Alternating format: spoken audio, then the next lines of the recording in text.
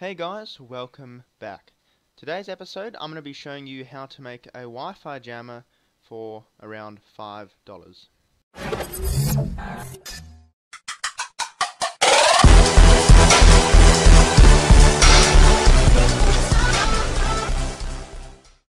Now before I get into this episode, using this kind of thing in public is illegal in most, if not all, countries or states, whatever. So definitely check that out before you use it in public. I would not recommend it because it's going to annoy a lot of people. Basically, it's something cool that you can mess around with as long as you're doing it on your own network or you have permission. So I'm not responsible for any trouble or anything that you get into because of using this. But anyway, with that out of the way, I'm going to get into it. So the name of this device, it's called a Node MCU. So I'm on the manufacturer's webpage here.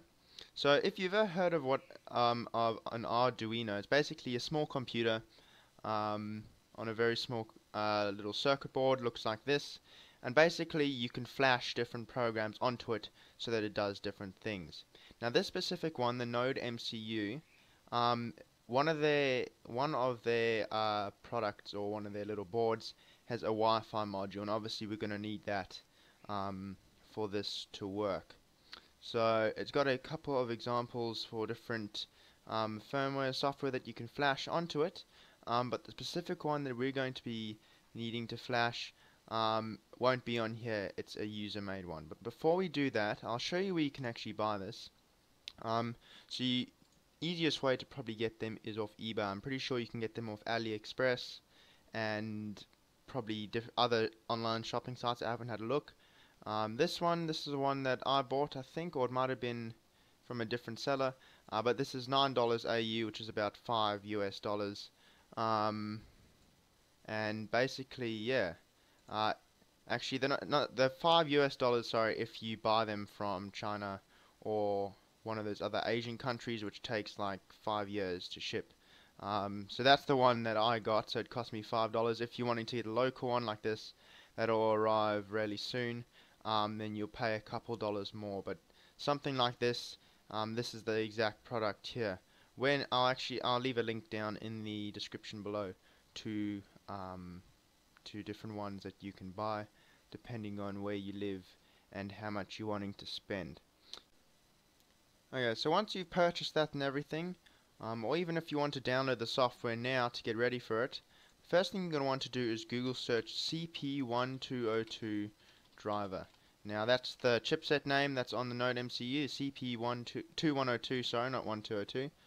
You're going to want to Google search that, and then you're going to want to click on this one from Silicon Labs. Now here you're going to get the different drivers. You're going to get download VCP and download VCP with serial enumeration.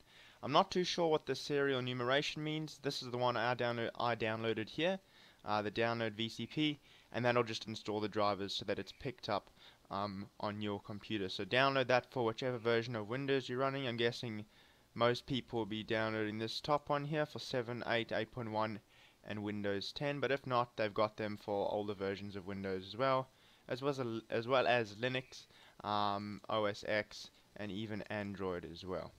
So once you've downloaded that and installed the driver, you're going to want to Google search, or use whatever internet browser you use, search GitHub Node MCU Deauth, and then hit enter. And then it should come up as the top result here. Now I will say that I don't take any rights or anything for coding this. This was all done by someone else. So definitely check them out. It's Space Hun, I think that's how you say it. He designed and coded all of this, so all credit goes to him for that. So it has a little kind of introduction and tutorial here, so go ahead and read that if you want to. But if you want to just get straight into it, you want to scroll down until you see uploading the bin file. So click on that, and then it's going to tell you. So note here it says the 512 kilobyte version won't have the full Mac vendor list. Now there are different versions of the specific Node MCU. There are some very cheap ones, which will be the 512 kilobyte or half a megabyte version. However, most of them will be this 4 megabyte version. That's the one that I've got, and that's the one that I'll make sure I leave a link to down in the description below. So it's got two links here: download the current release, and then also Node MCU Flasher. So this here is the software that you're going to be flashing onto the actual Node MCU. So you're going to click this top one here, ESP8266 Deauthor 1 megabyte .bin. So that's the one that you're going to want to download. That's going to download in the background. And then this one here, the second link we clicked on, this is the program that you use to flash the software onto it. So you need to make sure that you download the 32-bit version if your computer has a 32-bit OS, or 64-bit if you have 64-bit. I have 64-bit, so I'm going to click on that, and then I'm going to download ESP8266 Flasher .exe, and that's the 64-bit version. So now once you've done all that, we can close that down, hop over into downloads, and you'll see that we have these two files here. So we have the flash software, which looks like this. So I haven't connected my Node MCU yet, but so it'll look like this, and it's got all configuration in advanced, and then we've got the bin file that we're going to be flashing onto it. Okay, so we've got the Node MCU here. It'll probably come with some foam on the bottom. You can leave that on if you want to, it doesn't really matter. Saves you from stabbing your fingers on the pins on the bottom. But as you can see there, it uses a micro USB port, and that is for power. And that's also, it will be used, as a data point when we're flashing the firmware across onto this. So what you're going to want to do is you're going to want to plug that into your computer, the computer that you're going to be flashing the firmware on. Once you've done that, now we can move back onto the computer and flash the software. Okay, so we've done that. Now let's launch ESP8266 Flasher.exe. This is the program that we're using to flash the software across. So now you need to make sure that it is registering here under the word COM port. Now it might not be COM4, it might be COM1, COM9, any range of other numbers. There might even be multiple ones. But what you want to do is you want to make sure that that's selected whichever one is yours. If they're multiple, just keep trying until it works, I guess. So under config, you want to press the little cog icon and navigate to where that bin file is, and then we're going to click open. So once we've done that, we're going to go to advanced and then set these various settings here. So we're going to leave the baud rate at that. Flash size is 4 megabytes. Flash speed, we're going to set that to 80 megahertz, and SPI mode, we'll leave that on DIO. So now, once we've done all that, we're going to click the flash button, and you'll notice that a blue light starts flashing on the Node MCU, and it's going to start writing this file onto the Node MCU. So this will probably take about 30 seconds to a minute, depending on your computer. So just leave that until it's done.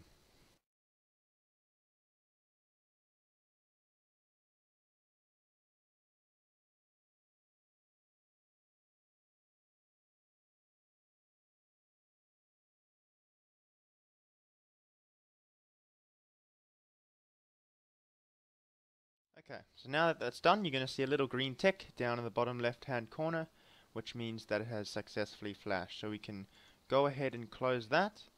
We'll close that, and then you're going to want to open up a browser that you will need in a second. So now you're going to want to disconnect the Node MCU from your computer so that it loses power, and then reconnect it again. So now that you've done that, bear in mind your computer needs to have Wi-Fi, because we need to connect to that specific network that is that Node MCU is putting out, so that we can configure it. So I've already configured it. This is mine here, so I'm going to connect to it. It will actually be called PWNED. That's the name of the network, and the password is Deauthor. I'll leave that information in the description down below. So once you've connected that, you're going to want to go to your URL bar and type in the address 192.168.4.1 and hit enter. Now it's going to come up with a warning page. These are the things that I talked about before, so go ahead and read that if you really want to. So you're going to click I've understood and read it. So now we've got our various settings and everything here. So that is my current password for that. I'm going to blur that out. But yeah, so you can set that to whatever you want to. You can change, use LED, LED pin, etc., timeout, all that kind of stuff. I've left that all at stock. I haven't bothered to change that. Then we've got our various different attacks. So we've got the deauthentication attack.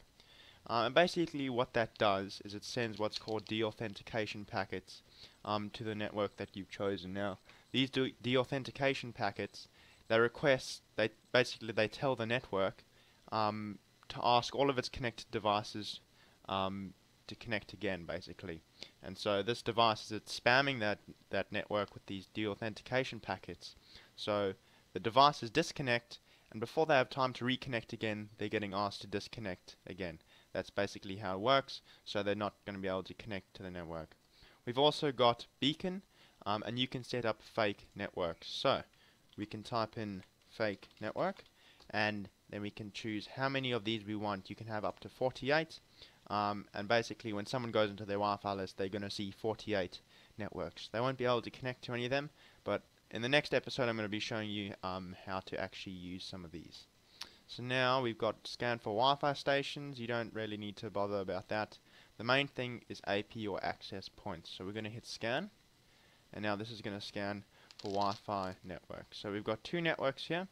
So let's use this network, which is my network. So we're going to select that. It tells you what type of encryption it uses, etc., etc. So once you've clicked select, then you're going to go to attacks, and here it says status ready. So now you can start any of these attacks. So anyway, I'm going to end it off there. I'll leave the rest for next episode, where I'll show you how to actually use it and the effects, what it looks like, and what it'll do to your devices, and even some limitations or ways that you can protect against this kind of thing from happening. So as always, guys, thanks very much for watching, and I'll see you next time.